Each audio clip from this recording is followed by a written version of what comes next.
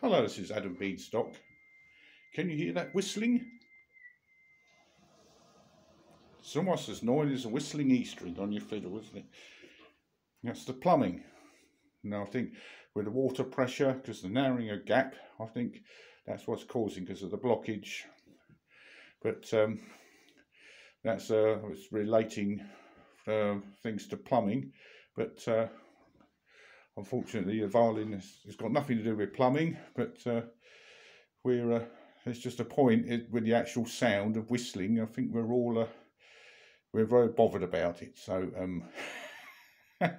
so hope that's given you some insight.